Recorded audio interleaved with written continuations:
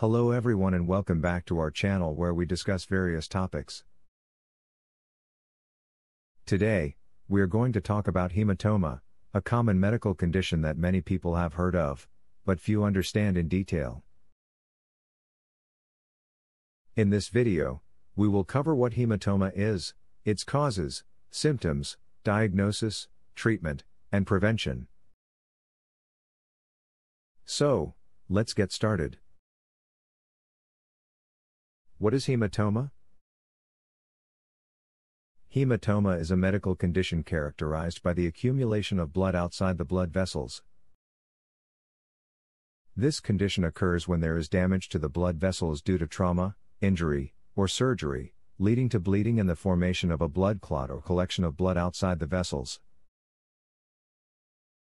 Hematoma can be caused by various factors such as blunt force trauma, surgical procedures, medications that affect blood clotting, or medical conditions such as blood clotting disorders or cancer.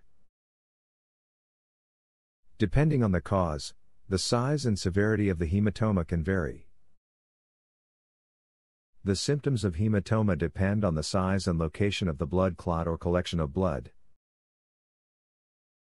Small hematomas may not cause any noticeable symptoms, but larger ones can cause pain, swelling, tenderness, and discoloration of the skin. In some cases, it can also cause difficulty in movement or restrict the mobility of the affected area. Diagnosing hematoma involves a physical examination and imaging tests such as ultrasound, CT scan, or MRI. These tests help to locate the exact location and size of the hematoma and determine the severity of the condition. The treatment of hematoma depends on the severity and location of the blood clot or collection of blood.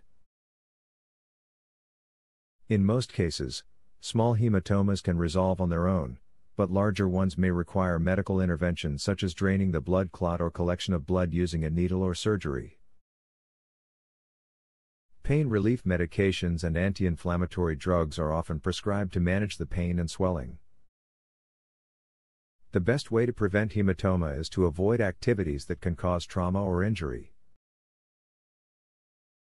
Wearing protective gear during sports or outdoor activities can also reduce the risk of hematoma.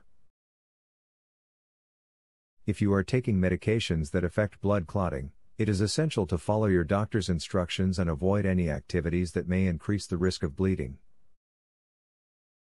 Hematoma is a common medical condition that can occur due to various factors.